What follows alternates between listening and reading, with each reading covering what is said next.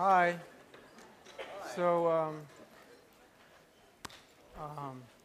what are we doing here? We're studying vectors in three-dimensional space, right? So last time we talked about what vectors are and what we can do with them. So what can we do with vectors? We can take the sum of two vectors. We get another vector. It is on. Let's see. Let me see if I can adjust it. Is that better? No? What is it about microphones in this class? By the way, I did find batteries after I finished my last lecture. They were hidden in the cabinet. So don't make me do this. Because you don't want that. Let's see. Like this? Better? Yes. Okay. But tell me if you lose me. If I lose battery. So, all right. Yes, we can take the sum of two vectors, and that's a vector. Or we can multiply a vector by a number. That's a vector. But in addition, there are also more sophisticated operations we can do on vectors. For example, dot product. Now, a dot product is a whole different deal because the input of a dot product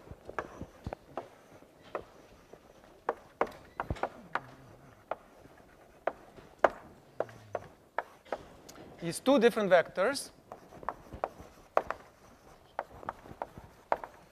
but the output is a number.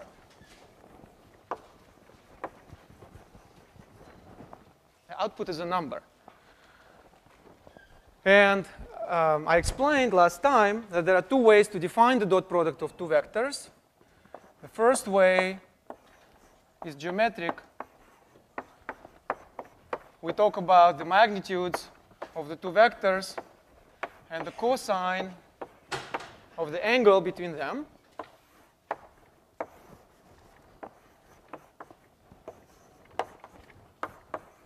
Which we call theta. So it's just the product of these three numbers. But there is also a second way, which is very convenient in calculations, which is defined in terms of the components of the vectors. And those components will be called x, y, and z. So I put index 1 for the first three components and index 2 for the components of the second vector. So the formula looks like this.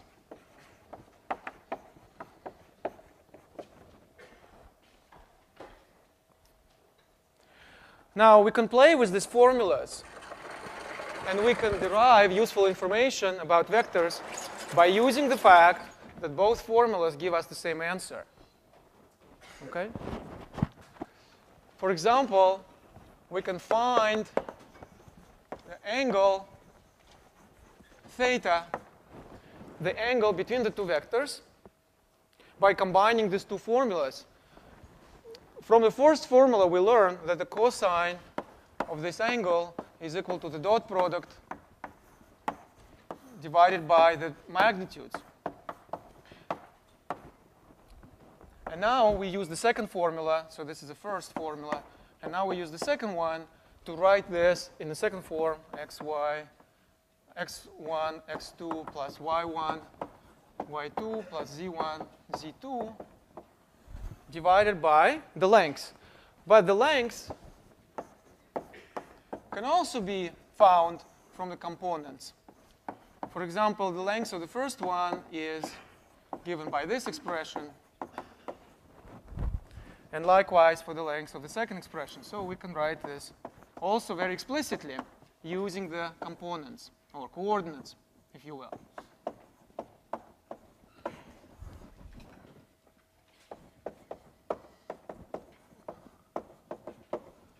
So you see, this is an unexpected formula in the following sense. You have two vectors, and which are given by these coordinates x1, x2, x1, y1, z1, and x2, y2, z2.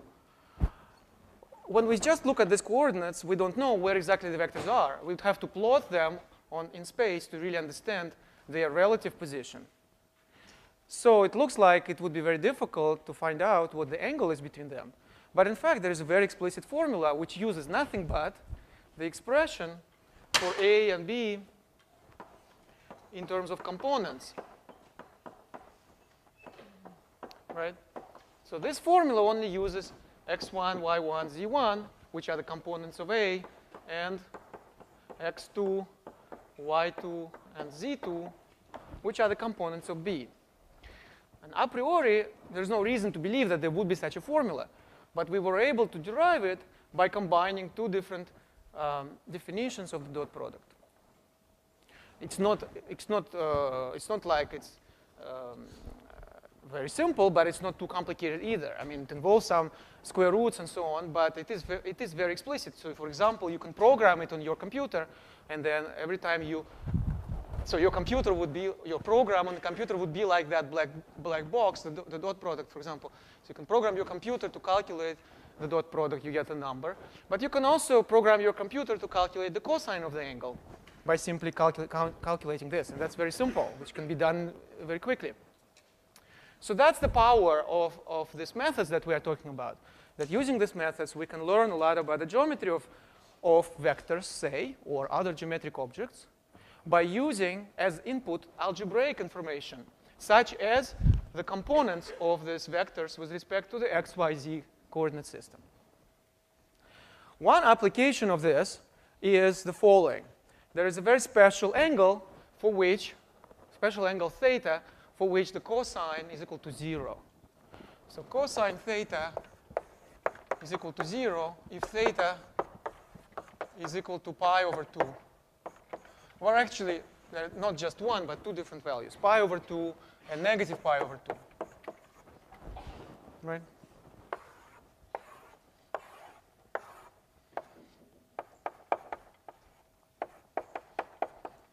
Right, so if you have an angle like this or like this, the projection onto the x-plane, which is the cosine, is equal to 0. So in this case, the dot product formula tells us that the dot product is 0 in this case. So we can use it.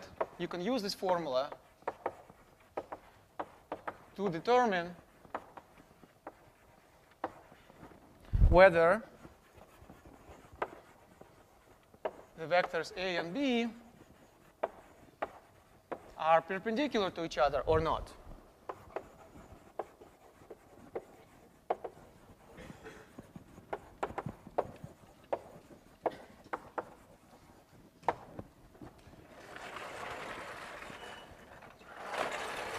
When I say perpendicular, I mean that the angle between them is 90 degrees. But to say that the angle between them is 90 degrees, well, it means that they are either like this or like this. Right? It doesn't matter. In both cases, they are perpendicular.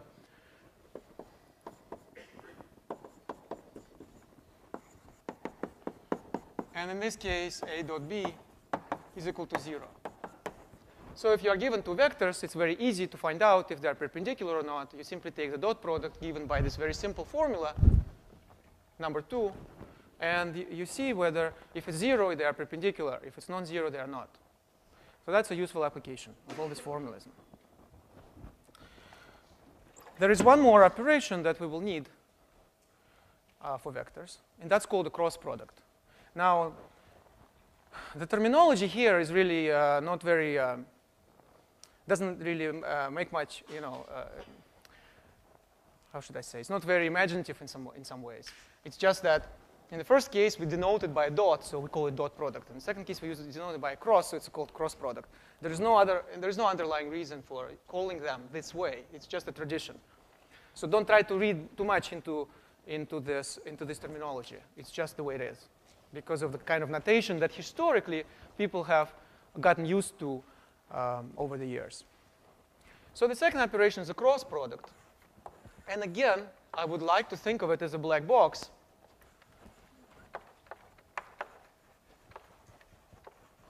Which has certain input and certain output. Okay? But now the input will be the same as in the case of a dot product. The input will consist of two vectors. So there will be vector number 1 and vector number 2. But the output will be, instead of a number, in the case of a dot product,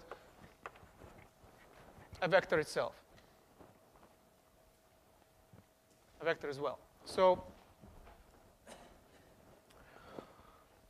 the notation for this is A cross B. And again, there are two different definitions, just as in the case of a dot product. The first definition being geometric, and the second definition being algebraic. So what's the first definition? The first definition, to explain the first definition, I have to draw a picture. So here I have two vectors A and B. And we should think that they don't necessarily lie on this plane, but in fact, there is some plane which might be sticking out. So I would like to imagine this piece of this plane, which is kind of floating somewhere. It's not inside the blackboard, but it's sticking out.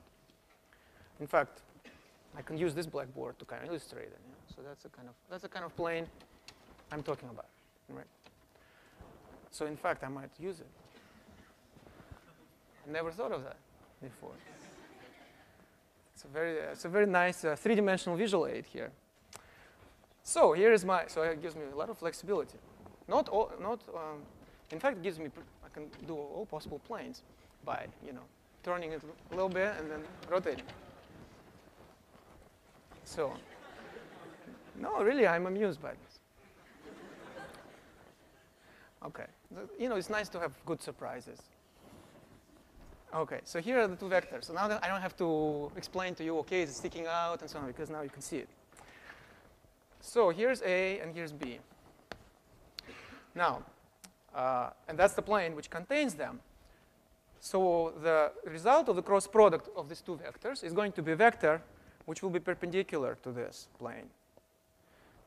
Here I need a big stick, which I don't have, but I have a small stick. I have this. I have my pen. Okay? So it's going to be the eraser. Okay. Thank you. So I'm doing really well in the visual aids today. I'm very proud. So with your help, thank you. So to people watching, this is how it's done. This is a cross product of A and B. Now, so it's a vector which is perpendicular to this plane, which is good because I give you the direction of the vector. Actually, not exactly, because if I just say that it is perpendicular, there are two possibilities for it. It could go like this, or it could go like this. But that's where I use the corkscrew rule, right? And the corkscrew rule tells me that it should, I use the corkscrew rule in the following way, that this vector, and this vector should form the oriented system, coordinate system. In other words, if I turn my corkscrew from A to B, it should move in the direction of this vector. So which means this is a correct position, not like this, okay? So I explained to you what the direction of this vector is, but it's not enough. To define a vector, I have to tell you what the direction is, and I have to tell you what the magnitude is. So the magnitude of this vector is going to be the area of this parallelogram. So in words, the cross product is the vector perpendicular, and I will say the word oriented, where oriented means that A, B, and this vector form satisfy the corkscrew rule or the right-hand rule, whatever you like. And this is a vector perpendicular. I can erase this now because I have a much better illustration. Perpendicular to the plane I will say it's plane spanned by A and B. Spanned by A and B, it means a plane which contains both of them. It is, in fact, a unique plane. Unless, of course, these two vectors are proportional to each other.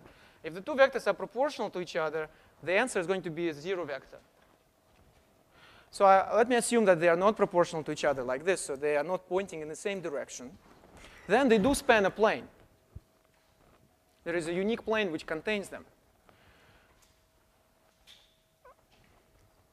Let me qualify this. There is a unique plane which contains them as soon as I specify a particular point. In other words, as soon as I say to which point I'm applying these two vectors. As I explained to you last time, a vector representation of a vector is not unique. In fact, I could parallel transform it. So I could apply it to a different point, which would simply mean moving this blackboard. I'm not going to do this. Now, it's perpendicular to the plane spanned by A and B. And by plane spanned by A and B, I mean what I just explained, of magnitude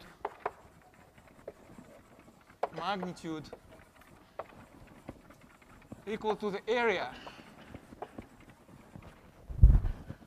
of the parallelogram, which is drawn here. I'm not going to write it in words, just to save time. Okay? So what is this area? We can find it very easily because we know that the area of a parallelogram can be computed by dropping a perpendicular line like this. So this is 90 degrees. So let's call this H. And so this area is A, the length of A times H. Right? I have to be careful not to shift it. You know what I mean. A times H. But H, in turn, is the length of B times the sine of this angle right here, which I call, again, theta, because that's the angle between A and B, right? Because you got here a triangle for which this is 90 degrees. So you can find this side by taking this side, which is the length of B, and multiplying by the sine of this angle. So H is this, and therefore the length of A cross B is the length of A times H, which is length of A times the length of B times the sine of this angle. So to repeat, the cross product of two vectors is a vector perpendicular to the plane spanned by these two vectors, which satisfies the orientation rule with respect to those two vectors, and whose length is equal to the length of A, length of B, times the sine of the angle between them. This is the analog of the first definition of the dot product, which also involves nothing but the length and the cosine of the angle. In this case, there is a little more because I also specify a particular direction, which is determined by the plane. Now, what about the second definition? In the second definition, I'm only allowed to use the components xy, y1, x1, y1, z1 of the first vector, and x2, y2, and z2 of the second vector. Right? So a priori, it's not clear what the formula should be. So I'll just give you the answer. And then it's an interesting problem, which you can read about in the book, to see that indeed the two definitions are equivalent. Last time, I explained to you how to show that one definition implies the other. I did not explain how the first implies the second, which you can also read in the book. So the second definition is the following. It involves a certain a new piece of notation.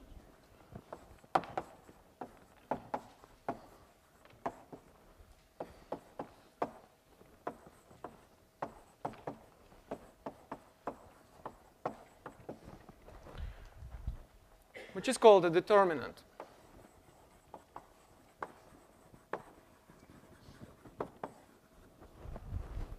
The determinant is given by a certain formula. The determinant, you apply the determinant to this table, or 3 by 3 table of symbols, which you can multiply and add to each other, as is the case here.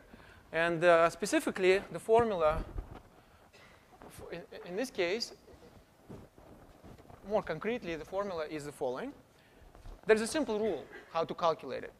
And the rule is that you have to go along the first row. So you have I, and then you have j, and then you have k.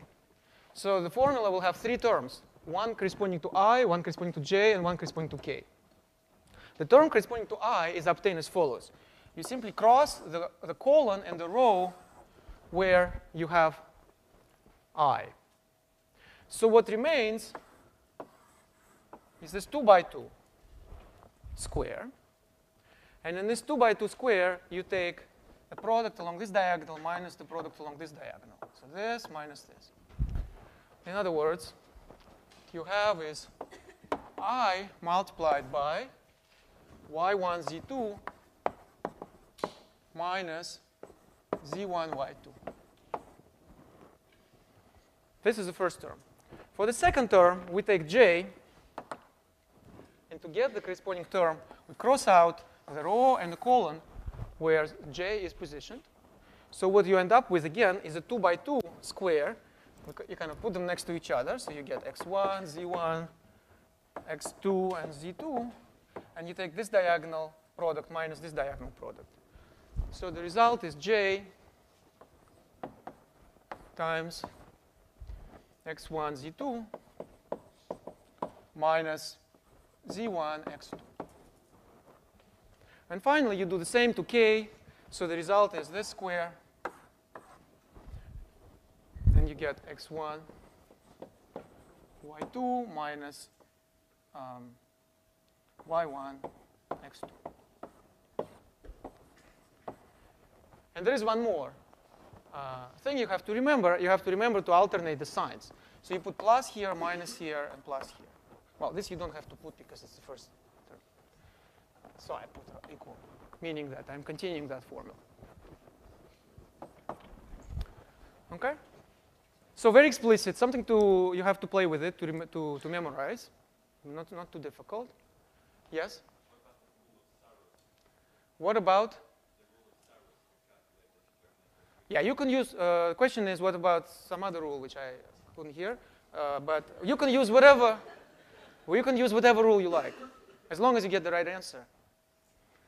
It's fine. I'm sure some people can just look at it and tell you the answer. I think it's much easier than doing the Rubik's Cube, to be honest. Some people can do it in like 20 seconds. So, not me. All right. So I'm sure each of you will have their own way to calculate this. I just told you mine, which, well, it's not mine, of course, but the one I use, and which I think most people use. OK. So that's a cross product. And so again, you have two different definitions. One is geometric. It's about the vectors and their positions and the angle between them and the lengths and so on, geometric characteristics. And the second one is algebraic in terms of just the components of these vectors. And so what it means is that you can also apply this to calculate various things. For example, you can calculate this way the area of the parallelogram, which is spanned by these two vectors, because the area of the parallelogram is just the magnitude of this vector, right? So we can use it to compute the area of the parallelogram.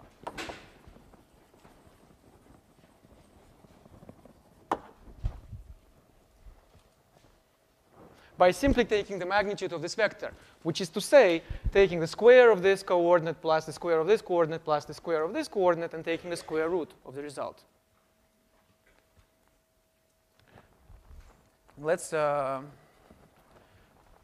Let's do some Let's do some calculation. Let's say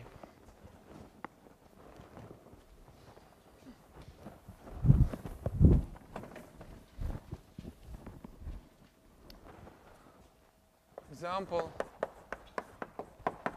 find area of the parallelogram. Let me just, to save time, write parallelogram like this. Spanned by the vectors A, which is equal to 1, 2, 3, and B, which is equal to -2, 3, and 1. Okay? Just random numbers.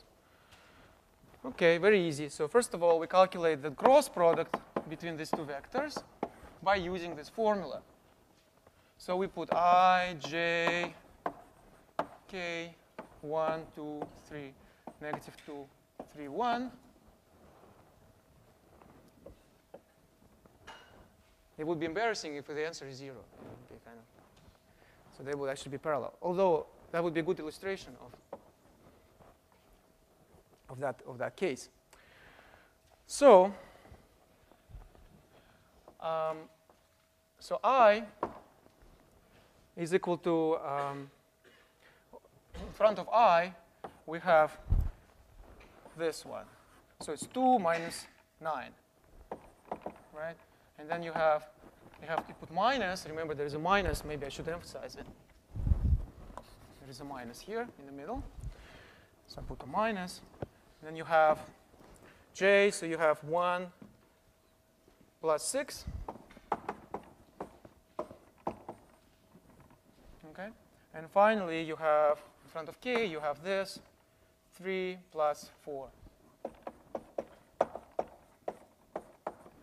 So that's -7, -7I, minus 7J, plus 7K. Okay? So that's the cross product. And you want to calculate the area. To calculate the area, I have to take the magnitude of this vector.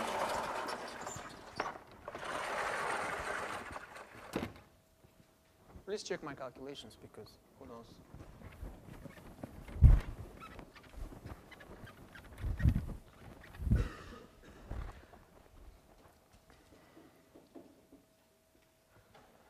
So now the magnitude is just the square root of the sum of the squares, which is 7 squared plus 7 squared plus 7 squared, which is 3 times 7 squared, which is 7 times square root of 3. So that's the final answer. Any questions? Okay. So that's the cross product. And yes? That gives us the area of that parallelogram. I'm sorry? Does it look like distance formula? Well, it looks like distance formula for a reason, because what we are calculating is the length of this vector. And the length of the vector is given by the same formula as the distance formula for the distance between the initial point and the end point, right? So in this case, the initial point is 0, 0, 0, and the end point is -7, -7, 7. So that's why we simply have to apply the distance formula. We are applying the distance formula, right? So let me just say this, since the question was asked. If this is a vector, and just any vector, not necessarily coming from this problem, could be from any problem. If I have a vector, the length of this vector is just the distance between the initial point and the end point. So if this is point A and this is point B, it will be the distance between A and B. And so it would be equal to the square root of the squares of the distances, of the differences in coordinates. All right.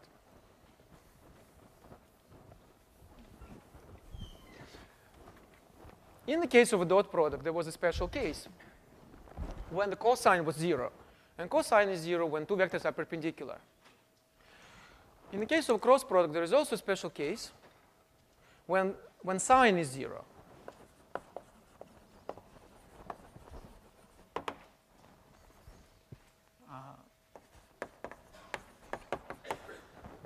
But unlike the cosine, sine is equal to 0 if theta is equal to 0 or pi. Which is to say that the two vectors either point in the same direction so that the angle between them is 0, right? Or they point in opposite directions.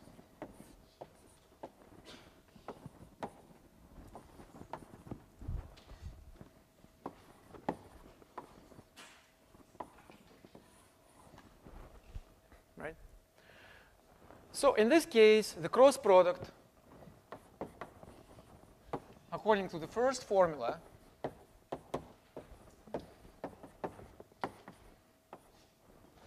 is the 0 vector. Right? Because the first formula tells us that you get a vector whose magnitude is 0. There is only one vector whose magnitude is 0, and that's the 0 vector.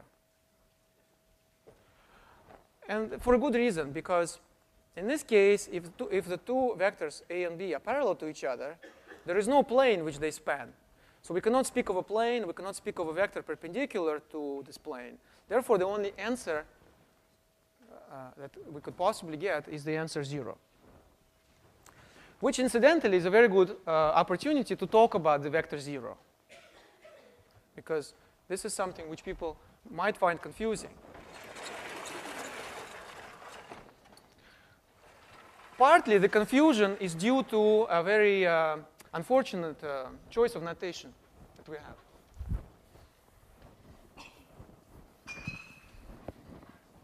So I'd like to say it once and for all, kind of to explain this once and for all.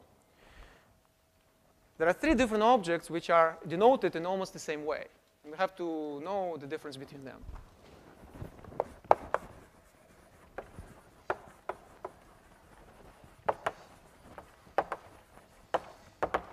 One is 0. One is 0 like this.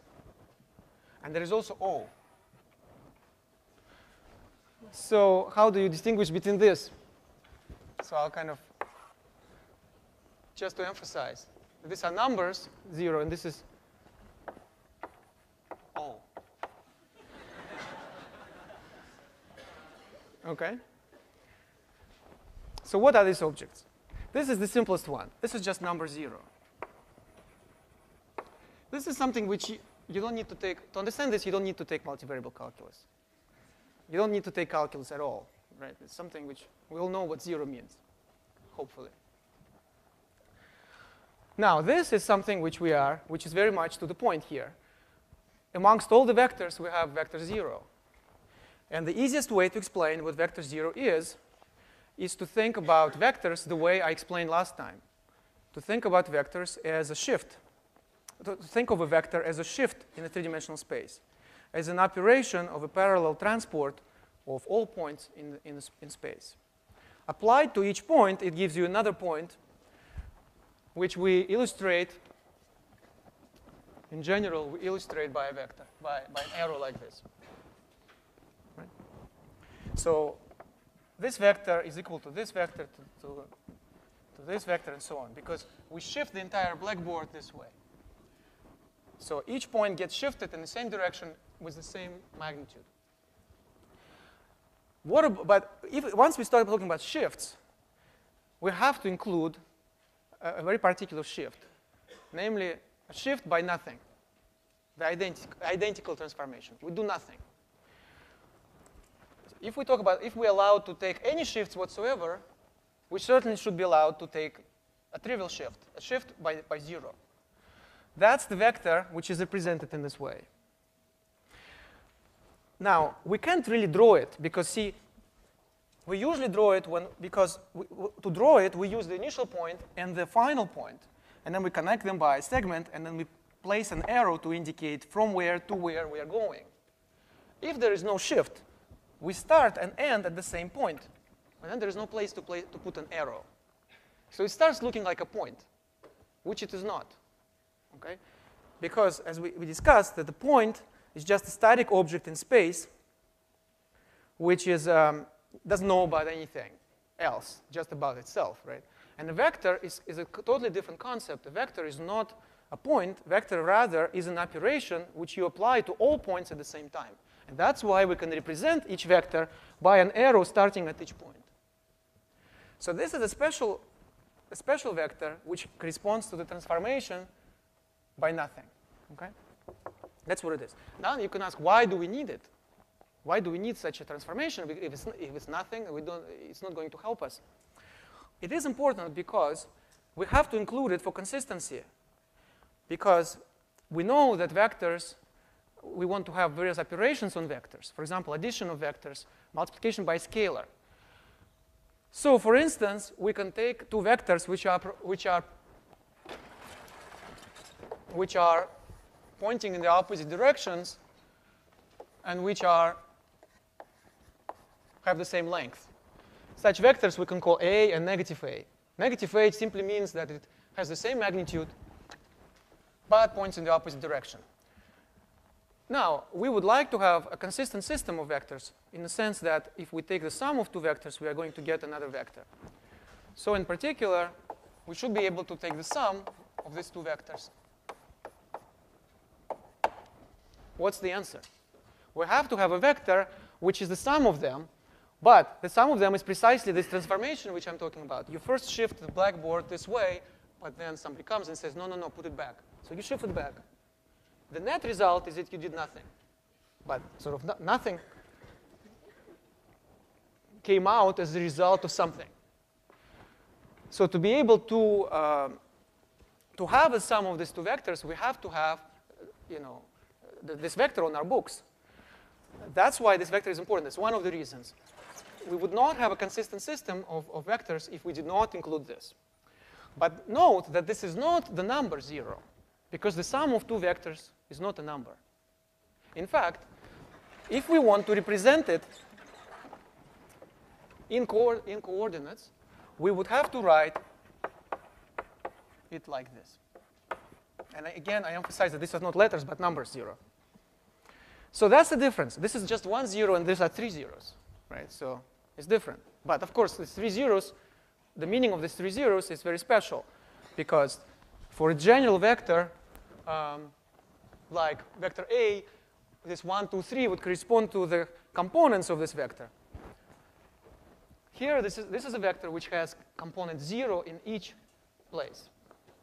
Okay? So I hope that the difference between these two is clear. And finally, we also have this, as if this was not enough. We have one more object which almost looks the same, or notation for which looks almost the same. And that is actually the point, which is the origin. When we draw our coordinate system, we oftentimes, so it's like this, right? So it's x, y, z.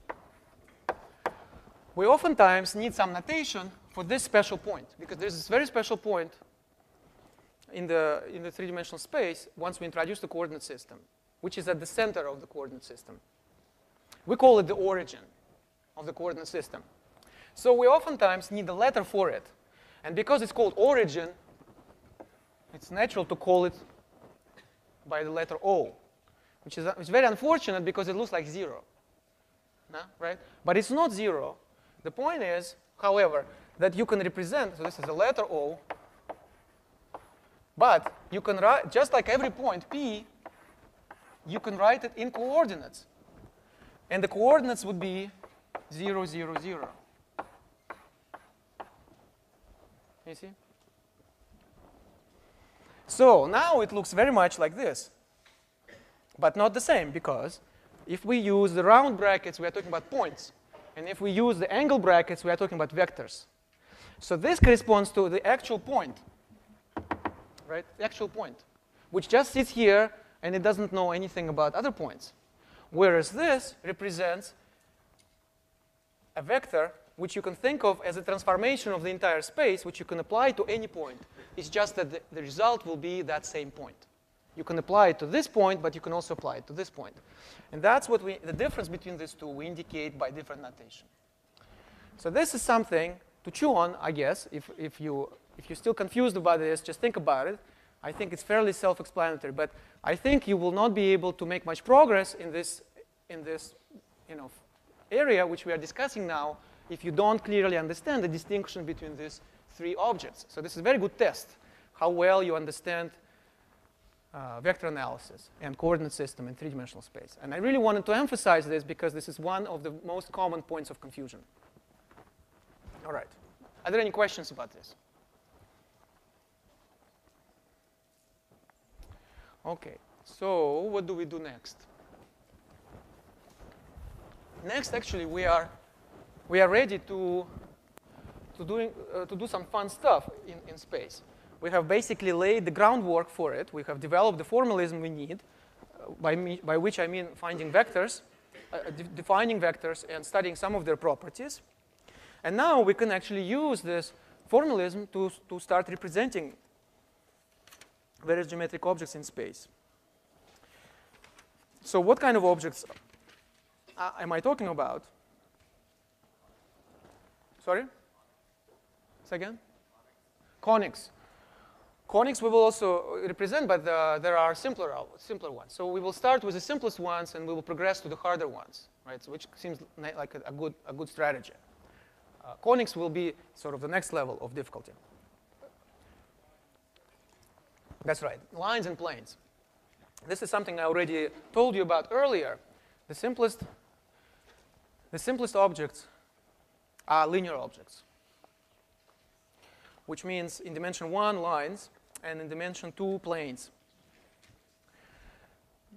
It's sort of I guess it's sort of a philosophical question as to why these really are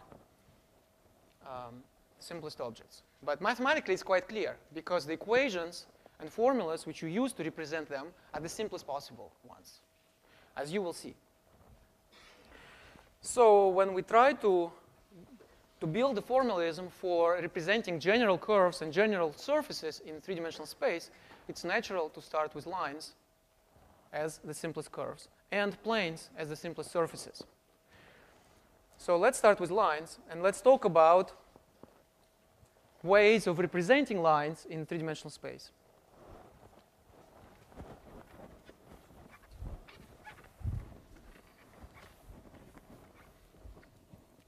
And here, the idea that will be very useful is the idea which we learned when we studied parametric curves on the plane. The idea we learned back then is that to understand the general curve, a good way to understand the general curve is to parameterize it by an auxiliary parameter. So here, you have a line. And by this, I mean a general line, not necessarily in this blackboard, but could be on one of those tilted blackboards. So you have somewhere in the background the three-dimensional coordinate system, which you are going to use to represent this line. So we have to decide how best to parameterize it. So the first point is that what information do we need to describe this line? And here is one convenient way to describe it. To determine a line, I have to tell you a particular point on that line, and I have to tell you a direction of this line. Right? And directions we have now learned to describe in terms of vectors. So what I'm saying is that in order to describe a line, it is sufficient to pick a point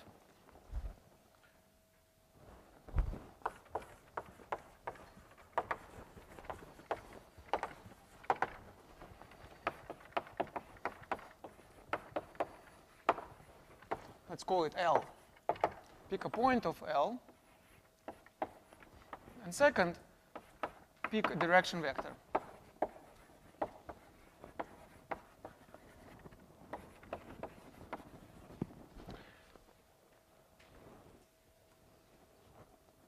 we are going to call this vector v.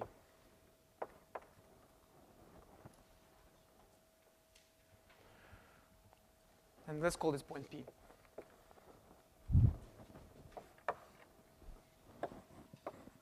Now, neither of these objects is unique. I could have chosen this point, or this point, or this point, anything from the infinitely many points which belong to this line.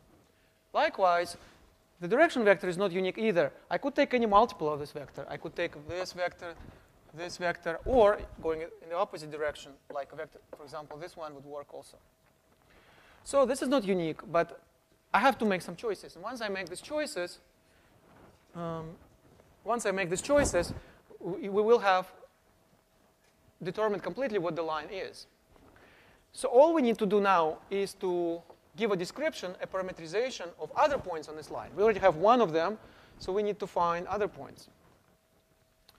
And doing this is actually very simple, because we can now take advantage of the notion of addition of vectors. So here, let me explain this. Let me draw the position vector of this point. I recall that the position vector of a point is a vector which has the origin, the letter O, as the initial point, and our point P as the final point. So that is the position vector of this point. So now I would like to find other points on this line. And finding other points is the same as finding position vectors of those other points. So for example, I know another point on this line, which is this point, the end point of this vector. So the question is, how do I find the position vector of this point? Well, for this, we can use addition of vectors. And I recall that if you have two vectors, you can use the triangle rule to find the sum between them. Here, they're perfectly arranged for that. I first move from the origin to this point, and then I move from this point to this point. So what's the net result? The net result is I move from the origin to this point. So let's call this position vector by R0. And let's call this vector R1. Then what I'm saying is that R1 is equal to R0 plus V.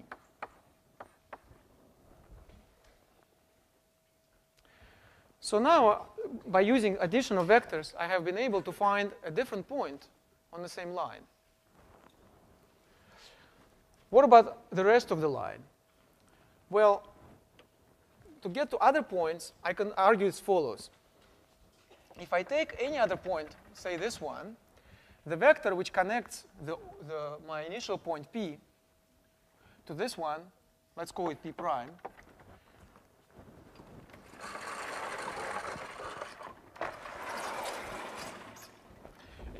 can be expressed as a multiple of the vector V. Right? Because parallel vectors are all proportional to each other.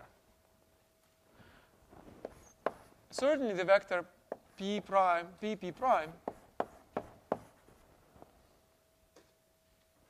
is proportional to V. So there is some number T0, T1, say,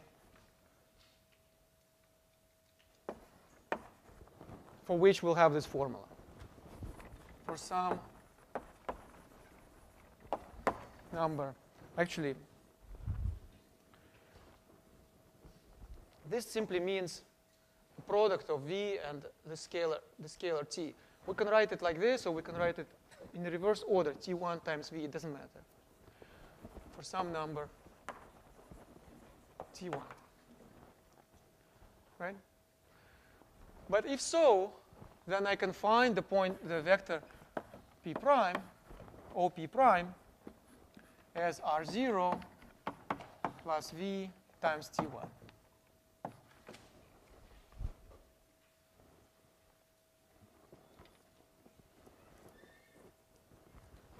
To see it on the diagram,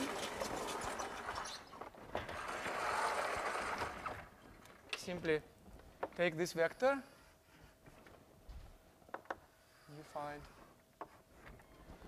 You find the position vector for this point by taking the sum of the initial one and this one, which is v times t1. Right? But in fact, this is true for any point p prime.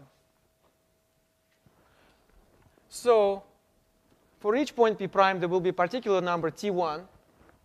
Or maybe it's better to just call it t so that we don't worry about the indices, right? And so we see that this way we can actually parameterize all points on this line. So in other words, we can write the position vector, say r, for a general point on this line as r0 plus vt. And that's going to be the crucial formula. So you see, we have exploited the notion of addition of vectors. This is why it was important to talk about vectors and about addition of these vectors, because otherwise it wouldn't be so clear how to get to those other points which belong to the same line. Now, let's write this formula in components.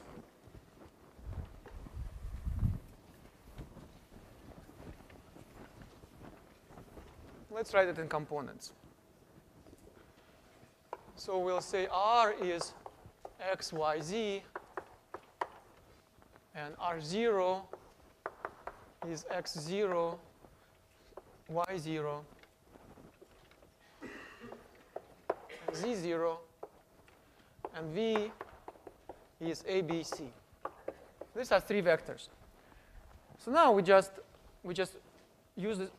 write this formula out in components. So we get the following. For the first one, we get x is equal to x0 plus at. For the second one, we get this. For the third one, we get this. And now we look at this, and we recognize that it looks very similar to parametric representation of curves on the plane, which we have talked about for 2 weeks or a week and a half, right? And for a very good reason, because in fact this is a parametric representation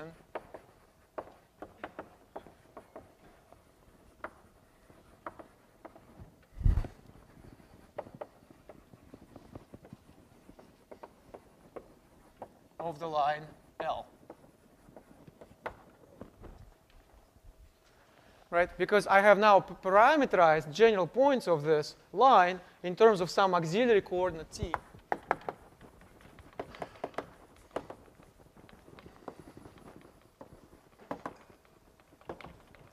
So it certainly is very reminiscent of the general formula for a parametric curve on the plane.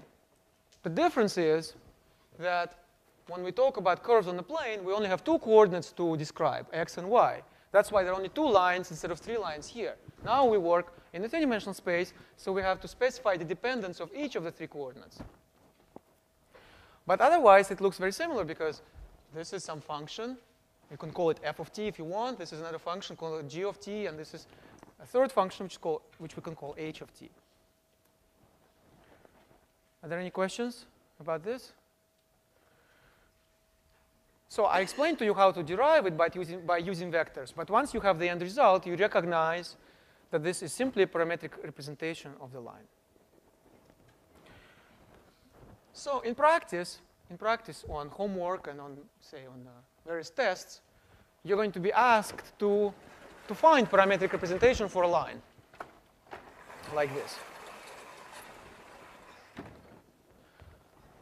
And this is really easy because all you need to know is a particular point on this line and a particular vector on this line, or particular vector which goes along this line, like this vector v on this picture. That's all you need to know. And you can use the data which you are given in a given problem to find a point and a line and the vector, and then you just combine this information in a formula like this. So here is an example. It's a very typical question. Find the line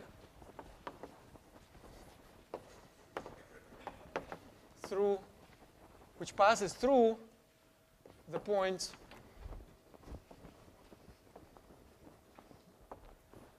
3, 1, negative 1, and 3, 2, negative 6.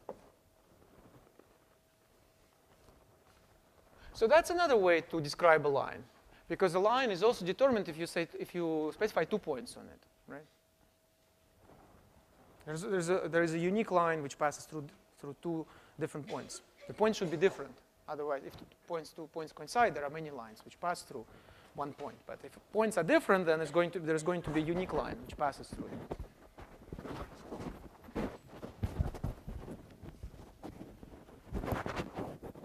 So, but we would like to convert this information into the information that we need for this parametric representation. And so we need to know a point and the direction vector. So the point will represent by this position vector r0, and the direction vector will be our v. In this case, we actually have 2 points.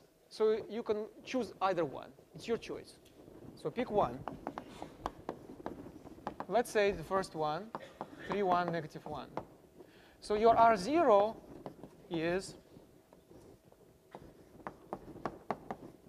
so you see I'm being really rigorous and pedantic here.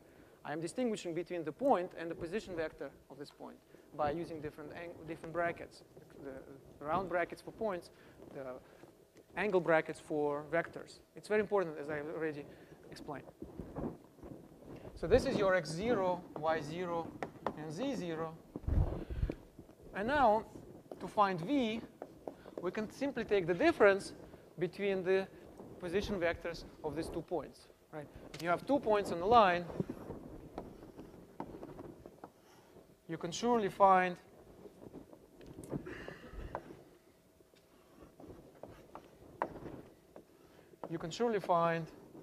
this vector by taking the difference between this vector and this vector. So this is v. You can write v as OP prime minus OP. So I simply take the difference from 3 to negative 6. I subtract 3, 1, negative 1. What's the result? The result is 0, 1, and negative 5. So now I have found what I needed, which is I have found a point on this curve, on this line, and I have found the direction vector. And now I just put all this data into this formula.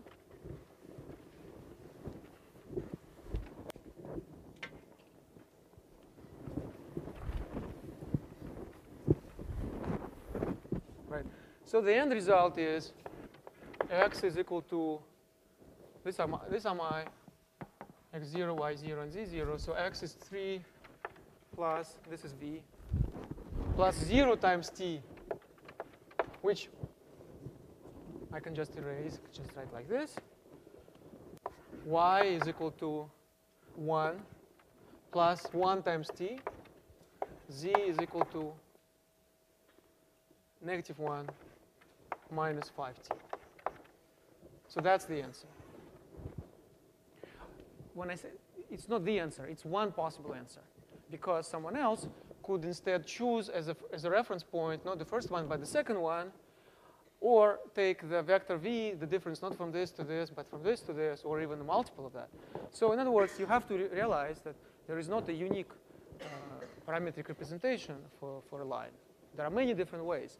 So if you get a different answer from your friend, it doesn't mean that one of you made a mistake. It could be that both of you have the right answer. Any questions about this? Now, there is another way to to write an equation of a line. In general, we're going to have this formula, right? So let's focus on this formula.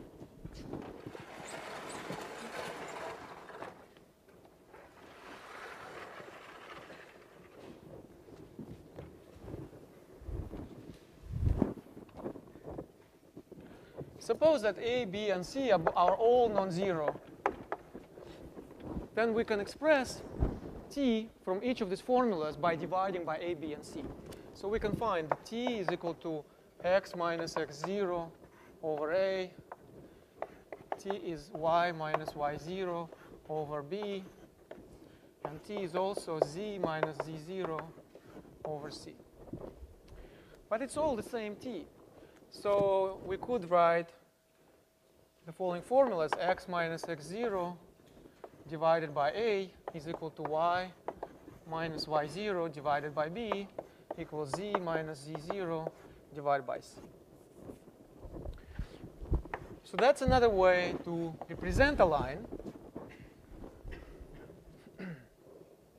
This is the first way. And this is the second way. I would like to explain what happens if one of these numbers, A, B, C, is actually equal to 0, which is the case we have in this particular problem. So if A is equal to 0, then we have the equation x equals x0 instead of x equals x0 plus AT. Right? So in this case, we cannot express T from the first equation because T is not in this equation. But we can express T still from the second and third equations provided B and C are non-zero. So if A is 0 but B and C are non-zero, we can write x equals x0 and y minus y0 over B equals z minus z0 over C. So we get two equations like this. It's not surprising that we get two equations. In fact, here it looks like one equation, but that's because of sort of a nice way in which I wrote it. It's not really one equation. There are two equality signs. This line actually represents two equations. This is equal to this, and also this is equal to this. These are two separate equations. And someone can say, wait a minute, it's actually three different equations, because it says this is equal to this is equal to this, and also this is equal to this. But the third equation follows from the first two, because if this is equal to this and this is equal to this, then the first and the third are equal. That's the usual kind of logical implication that we have for the equality.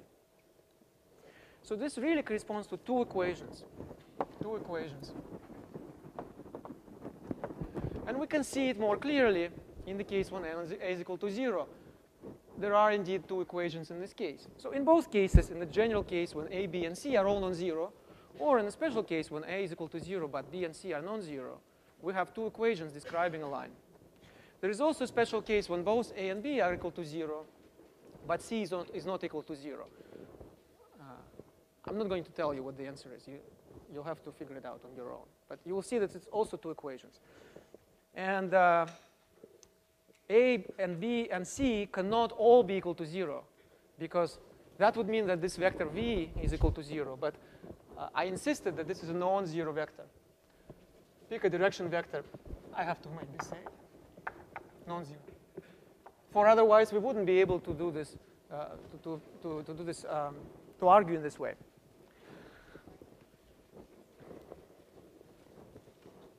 What's your question? I didn't have a question. Are you explaining? Oh, great. But sorry? If A is equal to 0, B is equal to 0, and C equals equal to 0, then V is not defined. Well, V is defined, but V cannot be used in this case. V has to be a non-zero vector. Now, so you see what happened is that we found actually two different ways to represent a line. This is the first way. And an important feature of this first way is that we have one auxiliary parameter which we use to parameterize it. One parameter.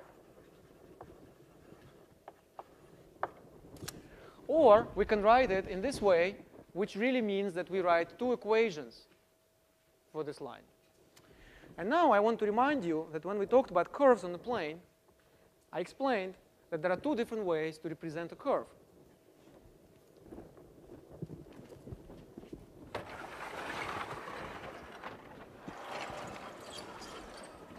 This is the first way, when we have one parameter. But then there is also a second way in which you have one equation.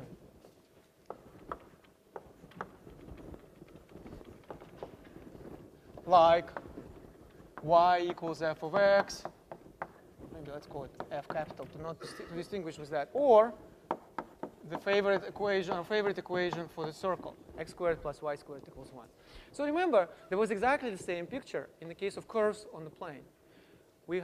We learned two different ways to represent such a curve. One is a parametric way, where we use one parameter, and another one is by means of an equation. And then we have one equation. So what I want to emphasize now is the dimension count. Here we talk about curves, which means dimension 1. Curves in the plane. The dimension of the curve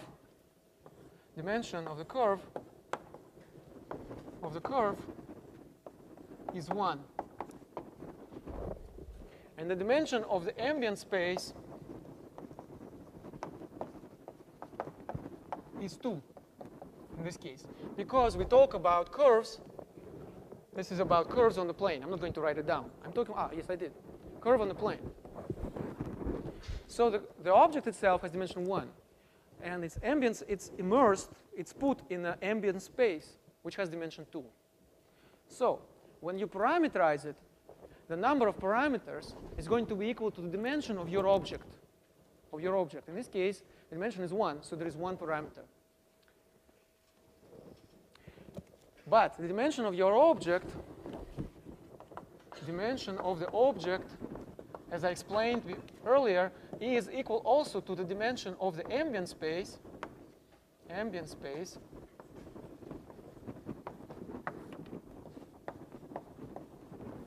minus the number of equations.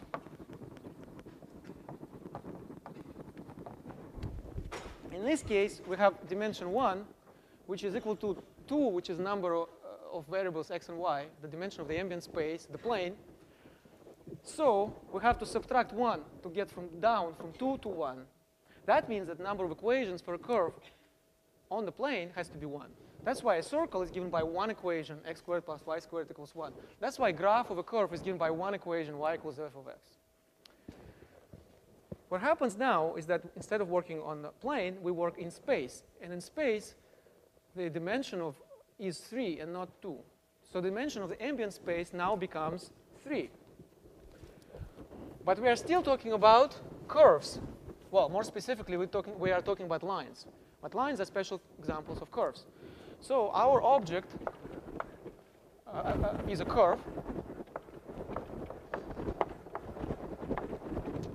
But now, so the dimension of the curve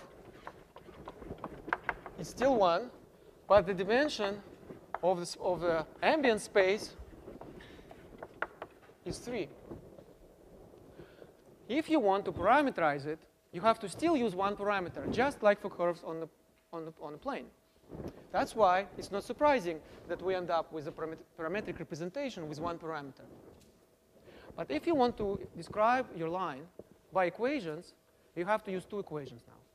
Because you have to be able to come down from 3 to 1. You have to drop the dimension from 3 to 1, so you have to impose two independent equations. Right? So 1 is equal to 3 minus 2. That's the number of equations. That's why it's not surprising that we really have two equations describing this line. Well, in this case, I arranged them neatly in sort of one equation, but as I just explained to you, it's not one equation, but it's two equations. Or in that case, also clearly two equations. So the same principle that I was talking about earlier of dimension count, dimension of an object being the dimension of the ambient space minus the number of equations, still works here. And it will be interesting to see now how it works for planes. Before I get to planes, I just want to mention one thing, which is that you can be asked various questions about lines. Once you learn how to represent them, you can be asked about relative positions of lines. And what can happen with lines is that lines can intersect or not. That's one possible question. Do these two lines intersect or not? Another question is, are they parallel or not? And so, in fact, there are different relative positions that can happen. First of all,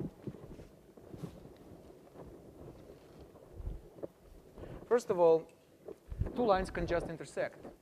Right? So that's a possibility.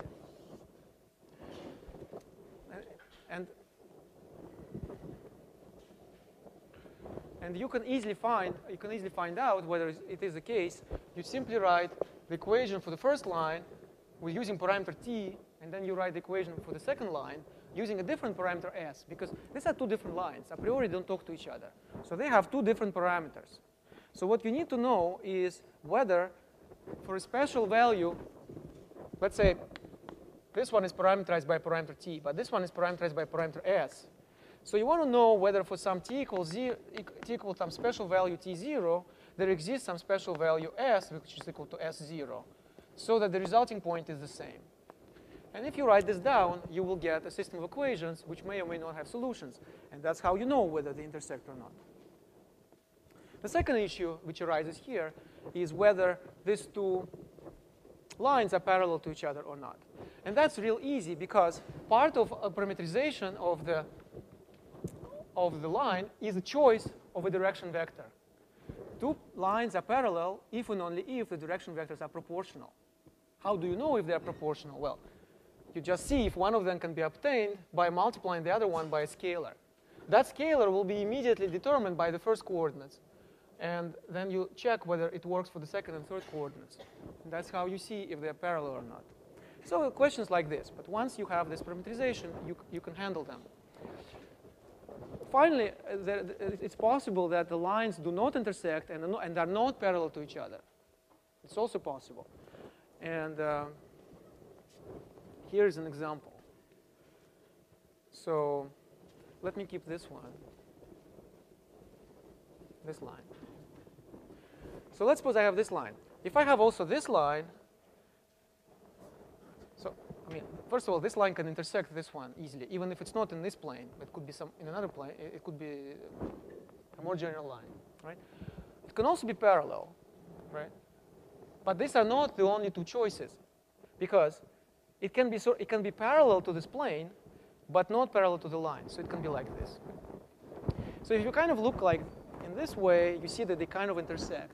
But actually, in 3 space, they don't intersect because there's some distance between this line and this plane. So in this case, they're called skew. And again, it's very easy to find out whether they're skew or not by using parameterization.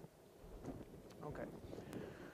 So in the remaining minutes, I would like to talk about planes. So I talked extensively about lines, but now I want to talk about planes.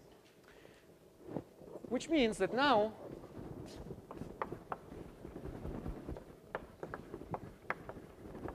these are objects of a different kind, right? Because now these are objects which are two-dimensional. In the case of curves, we had analogous objects on the plane, because the plane was two-dimensional. So the plane fits one-dimensional objects, curves, in a nice way. But the plane cannot fit any two-dimensional objects except itself, right? Or maybe you can cut some piece of a plane. It's also two-dimensional, because it is already two-dimensional itself. But in 3 space, we can now have all kinds of surfaces. And again, the simplest surfaces which we study are the kind of linear surfaces, the planes. The question is, what is the best way to represent a plane in a 3-dimensional space? So we look again at these two options. One is to parameterize. The other one is to write equations. If we were to parameterize a plane, we would need two parameters. Two parameters, not just one, because it's two-dimensional. But if we were to write down equations, we only need one equation. right? Because for a plane, the dimension of a plane is 2, which is 3 minus 1. So that's the number of equations. So we need to find a nice way to write an equation. Clearly, it is more economical to represent a plane by an equation than to try to represent it in a parametric form, because in parametric form we would need 2 parameters. Formulas would be rather complicated. But we only need 1 equation. So let's just find out. Let's find a good way to write down equations for these planes. And the point is that there is a very nice way to get to this equation, because a plane can also be determined by a vector and a point. So remember, we discussed that a line can be determined by a point on this line and a direction vector. In the case of a plane, there is no direction vector. If there were, it would be a curve. It would be one-dimensional. So instead of talking about a direction vector of a plane, it is much wiser to talk about perpendicular vector to a plane. So a plane, unlike a curve, is determined by a point on the plane and a vector which is perpendicular to it. So instead of vector v, which is sort of like direction vector in the case of lines, we're going to have a perpendicular vector determined by, and I will just draw it as a picture, by a point P and a vector n. Point, vector n, perpendicular to the plane.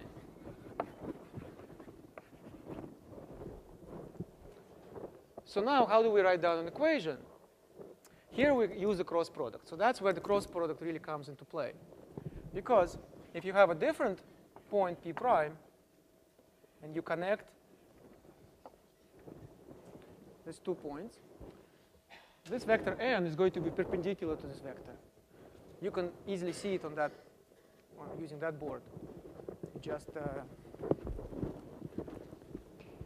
say. So this is your vector from P to P prime. This is your plane. This vector is perpendicular to any vector that you can have inside this plane. But the condition of being perpendicular can be expressed by using the dot product. I'm sorry, I said cross product. I meant the dot product. So I'll just write down this equation. So the equation is that n dot p prime, dot p prime is equal to 0. This is a dot product. Because remember, we discussed and we agreed that 2 vectors are perpendicular if and only if the dot product between them is 0. That's what I'm writing. Now, if I write n as a, b, c,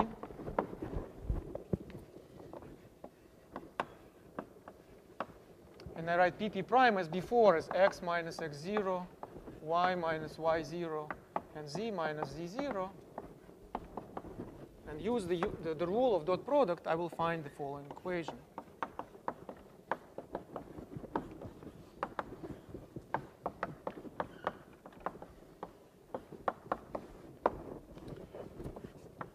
So here you have one equation in which a, b, c, x0, y0, and z0 are given,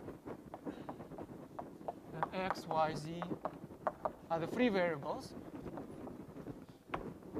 right? And all x, y, z which satisfy this equation correspond to the totality of all points on this plane. So as promised, a plane is given by one equation, and here's a way to derive this equation. Okay? So once you have this equation, there are all kinds of questions that can be asked. For example, if you have 2 planes, are they parallel to each other or not? What is the angle between these planes? But all of this can be immediately learned from this equation by looking at it and interpreting the coefficients a, b, c, and x0, y0, and z0 as this data. Okay?